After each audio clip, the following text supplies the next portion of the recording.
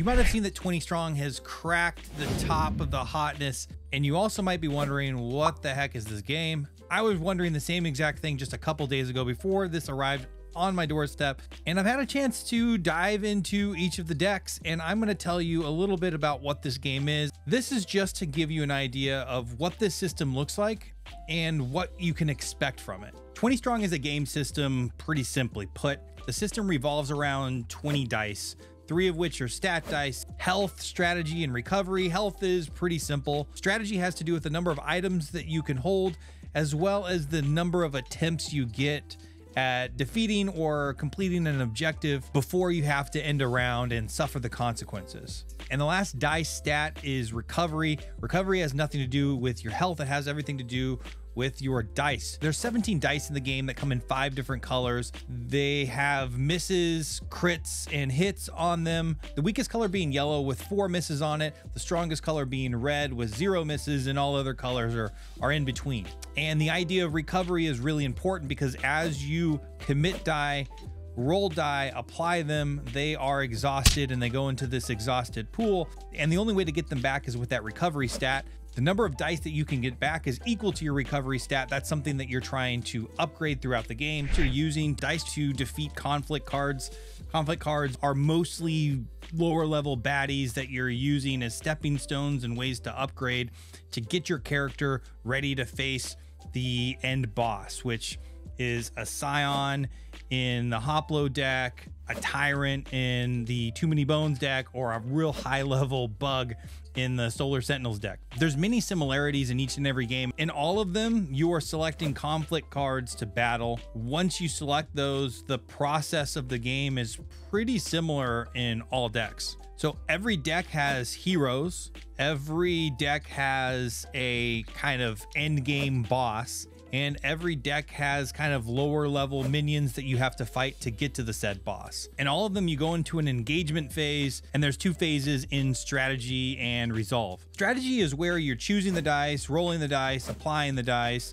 And if you have a higher strategy stat, like we had discussed earlier, you can kind of go through that cycle a couple different times depending on how high that stat is. And really, you're just trying to defeat the things. In the resolve phase, you suffer damage. You have to deal with any after effects that are printed on the cards. You're also exhausting all of the dice that you've committed, and then using your recovery stat to recover the number of dice equal to that recovery stat.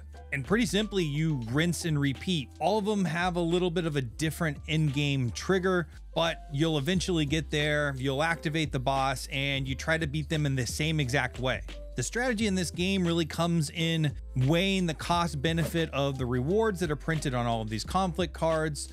That's how you upgrade your stats. That's how you get items. That's how you get one-time bonuses. That's how you get some of your exhausted dice back from your exhausted dice pool. There's really a benefit to having to go through as many of these baddies as possible because they're going to get your character ready for that boss battle. And pretty simply, if you beat the boss, you beat the game. I mean, that's it. There's a Too Many Bones deck, there's a Hoplomachus deck, and there's a Solar Sentinels deck. My review on each of those is coming at a later time, but just know they do function a little bit differently.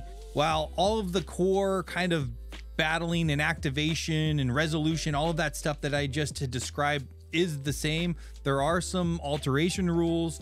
Some of the bigger differences are how you're activating these conflict cards. So each of the 3 decks set up a little bit differently, and that setup relates to how you're going to end up choosing which foes to face each and every round. With the Hoplo deck, you're jumping around a pyramid of cards that represents Mount Vesuvius. If you defeat the 3 Primuses, you get to go and face the Scion. In Too Many Bones, you have 1 and 5 point baddies, and similar to the full game, you have a baddie BQ on encounters, and depending on the day you're in, will determine how many of these baddies you'll face. Solar Sentinels is probably the most straightforward. You have 3 stacks of these bugs, and you're deciding which one to activate. There's special orange versions that make you activate that, and if you select a card that hasn't activated an additional enemy, you have to activate another one. That could cascade into multiple bugs that you're fighting. But the gist is you're activating something to fight in all 3 of these decks. In the Hoplo and Too Many Bones decks, there's definitely aspects that relate to the base kind of core games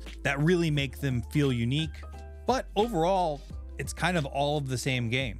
Roll dice, defeat bad guys, get strong enough to defeat the baddest of the bad guys, and that's it. But the system is really exciting. I'm only a few plays in, and I definitely see why it's gotten so much praise up to this point. If you've never played a chip theory game, go ahead and check out some of my playthroughs here. And on that note, I'm out of here. Have a great day.